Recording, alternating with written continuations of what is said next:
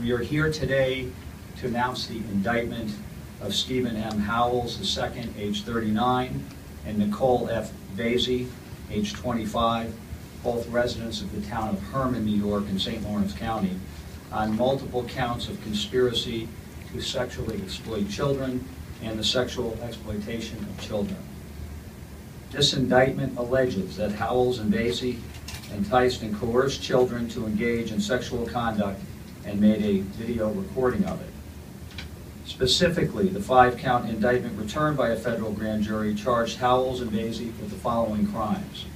Count 1, conspiracy to sexually exploit children involving 2 minor female victims identified in the indictment as V1 and V2, and count 2, sexual exploitation of a child, that is victim 1. Counts 3 and 4 charge Howells and Vaisey individually with sexual exploitation of a 3rd female child, identified as victim 3. Howells was also charged in count 5 with possession of child pornography. Now, if found guilty on counts 1 through 4, conspiracy to sexually exploit children and sexual exploitation of children, each defendant faces a statutory minimum of at least 15 years and a maximum term of imprisonment of 30 years. On count 5, the possession charge, Howells faces a maximum term of 20 years imprisonment, and both defendants may be fined up to $250,000 on each count of conviction. Upon their release from prison, they would be placed on supervised release for a minimum of 5 years and possibly up to life, and they would be required to register as sex offenders. Now, I want to assure everyone that the Department of Justice is committed to protecting the safety and well-being of every child. We've placed a high priority on combating sexual exploitation of minors. We will continue to work closely with our state and local partners to identify and prosecute anyone who preys on children. This case has been investigated by the Federal Bureau of Investigation, their Albany Division, the New York State Police, the St. Lawrence County Sheriff's Office, and the St. Lawrence County District Attorney's Office. It's being prosecuted by the 2 prosecutors who stand with me, AUSAs Fletcher and Thompson. Because of the ages of the victims, our office takes particular care in not re-victimizing them by stating their names or other identifying information, and I trust and know that you will use the same sensitivity in reporting this indictment. Child victims of sexual abuse can only be as strong as the protective system and the caring adults who surround them. My office will continue to do everything in its power to prosecute defendants who commit such horrific crimes. In this case, we will pursue all the justice the law allows. And let me make this final observation. This indictment is a product of the rapid response and thorough investigation by law enforcement at all levels, led by the FBI, other federal agencies, the state police, the sheriff's department, the district attorney's office. This was a model of cooperation and collaboration, and there was assistance of caring community members as well.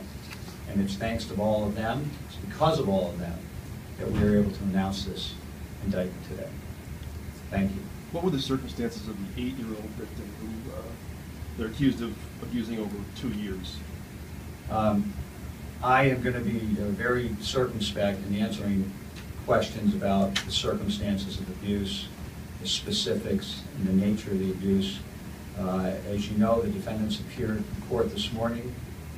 There is a detention hearing that has been scheduled next week, I believe next Tuesday, before Magistrate Judge Therese Danks. We intend, in this case, to present evidence in a court of law, to do our talking and our speaking in the courtroom, and so I'm not going to get into details of the conduct more than what I have said so far. Was there any indication that we had the case of these 2 victims? Was there any indication that this activity was limited to just these 2? Well, I can tell you that the indictment alleges conduct involving 3 victims. We have victims 1, 2, and 3 alleged. And you can take a look at the indictment and see how the counts are set out and how the conduct is alleged. In terms of what happened to any particular victim or specifics. Again, I'm going to leave that to further development as the litigation progresses. V3, can you tell, is there any connection between that victim and victims 1 and 2? Again, a separate conduct alleged and a separate count of the indictment, and I don't want to say further about any relationships or connection between the victims. I think that, again, that is in the nature of an evidentiary matter that will unfold as the case develops. What's the process now initially? Does the federal charge take precedence? We are working collaboratively and closely with the district attorney's office, with the local authorities. These are separate charges. The defendants are held to answer in federal court for these charges, and so we're going to continue to coordinate our activity, but there is a separate state proceeding pending at this point. But as far as the defendants, if they're in the federal system, that takes precedence of the local charge. Well, I think it's fair to say that they'll proceed on separate tracks, and there will have to be coordination between our systems in terms of when and how they appear and what effect each case might have on the other. The forfeiture allegation, have the forfeitures taken place yet? No, that is a typical allegation in these kinds of cases, and while there's been some steps taken to secure evidence, that'll be a matter that'll be determined down the road. How were the cars used in the commission of the crime? Again, nothing I want to get into, John. Can you say how the information about V3 came to light, obviously as a result of V1 and 2 investigation? I'll tell you this, the FBI has been dogged in its work on this case. We have some outstanding agents working, again, collaboratively with the local authorities, and we are continuing to work on this investigation. It's through their continued hard work that we develop information that allows us to take the steps we've taken today, and we intend to continue to examine the facts of this case to make sure that we are as thorough as we can be in this type of case. Are they investigating to see if there's the possibility of more victims?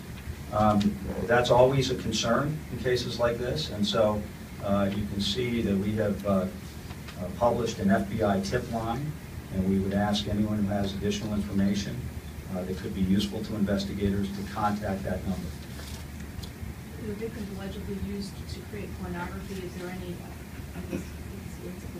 is it been distributed yet, or is that something? Again, in terms of what's happened to it and whether and how it was used, those are evidentiary matters that I'm not going to comment on at this point.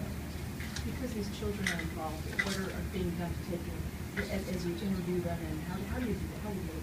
We take our responsibility to victims of child abuse very seriously, and we have and will continue to take steps to get them whatever assistance they need to help them through this difficult process. Can you say anything about how the children and the families are doing, recovering from? Again, nothing I want to comment on.